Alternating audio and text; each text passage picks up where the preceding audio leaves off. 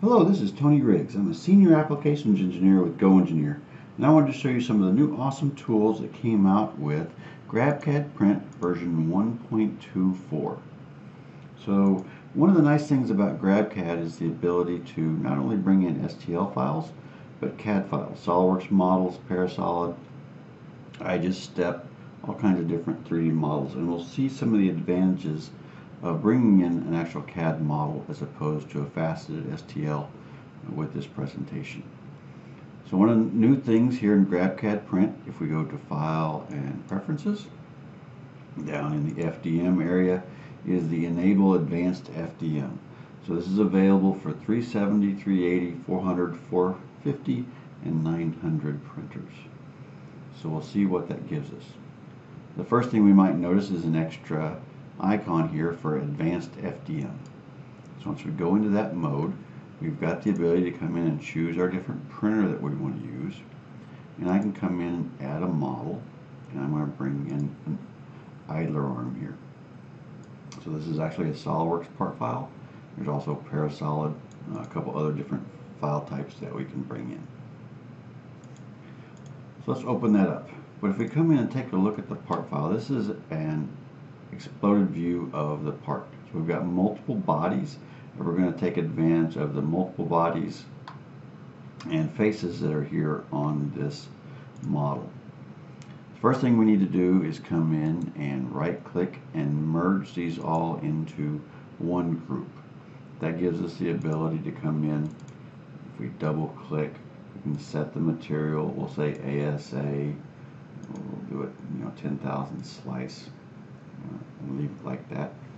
But we can come in and do things a couple different ways. If we double click on an individual body, we can go into the selection settings, and for a body we'll pick on this guy, and we've got strength and rigidity. I'm going to go into the advanced options right off the bat, and I want to make this specific body solid. We'll play with some of the other settings here in a second. Back here at this level, maybe we come in and take that body, we're going to control select this guy, and we've got the ability to maybe use one of these other infill patterns. So we've got single dents, double dents, a new hexagram option, or the solid that we saw earlier. Let's do a regular hexagram. Maybe come in and choose this body, make him hexagram as well. For this body, maybe we come in and take a look at the strength and rigidity options. So the default is a single dents, but for strength, if I pull this over to the left, it's going to be changing the density of the sparseness. So here I'm less dense. The rigidity, this is controlling the number of contours around our body. So we'll go with the least rigid and kind of lowest strength for that specific body. For this body, I'm going to come in and double click on him this time. Choose the body option. As far as strength, we'll go a little bit denser. Maybe come in and still be fairly low on the rigidity. But one of the options here is to come in and use some face options. So this bottom face, I can actually come in and control the surface thickness. We'll say about 1/4 of an inch thick offset contours for this face. You can come in and play with some bodies here, but we've also got some face options that we can play with. So that face, and we'll roll around and control select this face, and we've got options here for apply and insert. So we've got some heat set inserts, some brass knurled inserts, helicoil options in different sizes. Here for the custom insert,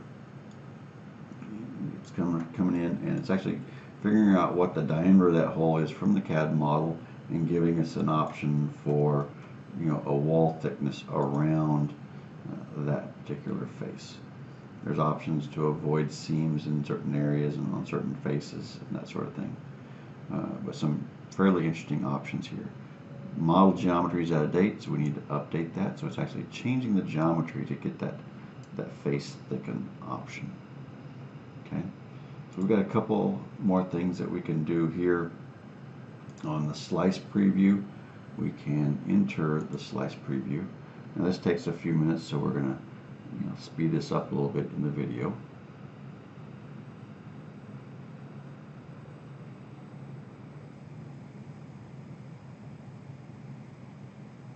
So when we get into the slice preview, it goes through and builds the toolpaths, comes in and puts us right in the middle layers going through here. We've got some different options that we can turn off and on. Do we really want to see the support material? The support material is going to kind of be there no matter what, so we can kind of remove the visualization of it just so it's not in the way for us. We've got the ability to do the 3D preview and 2D preview. That's really just shading the contours are not up to all layers. If we go with a single layer, that might be a little bit easier to see.